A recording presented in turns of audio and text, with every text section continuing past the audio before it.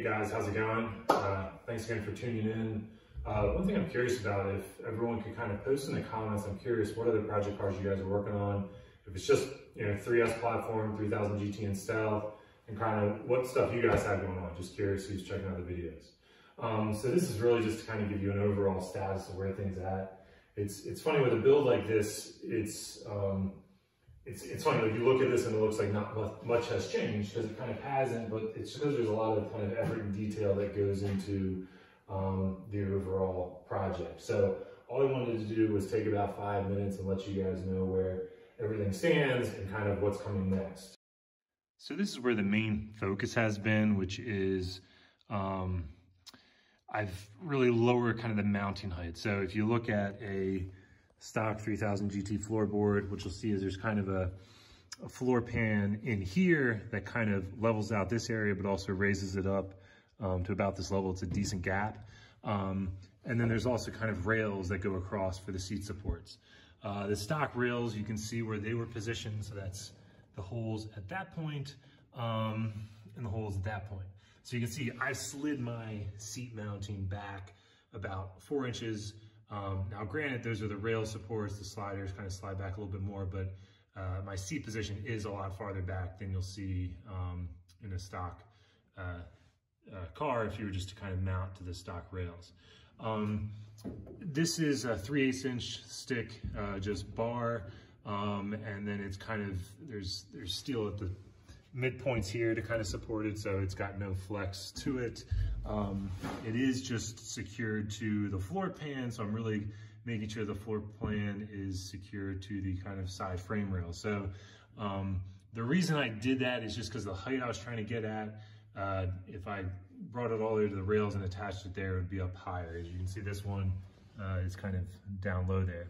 Some of the other things I had to do, these bolts here, they're welded on the backside. It was gonna be a pain to kind of hold that still every time I was bolting in the seat. So that was one thing I had to deal with. And then also the harness. So I was able to use the stock seatbelt mounting point for this side here, but on this side, I had to actually make, I believe it's called like a harness mount stress plate. Essentially what it is, it's this 3/8 inch plate, which is probably overkill. You probably do like 1/8 inch, with a drill, drill through it and then weld the nut to the back of that. And then I'm able to weld this entire plate to the sheet metal here and thread in my harness at this point. So I actually had to make these. I used the same exact plate for the submarine belt.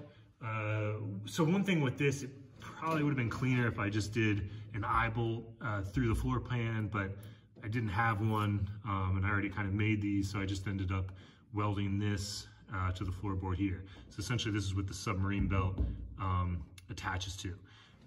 The reason I couldn't just lay this flat and I had to stand it up on end is because the belt, now they do make angled kind of belt connections, but the one I have on the Corbeau harness, it needs to kind of have a flat connection and be in the same orientation that the belt is when it comes up. So that's on that front there. Since the last video, I've gotten the cage completely done. Still need to clean everything up. Got a lot of splatter you're kind of seeing, but the plates are in there as best as I could get them, welded in, so the entire cage is in as well.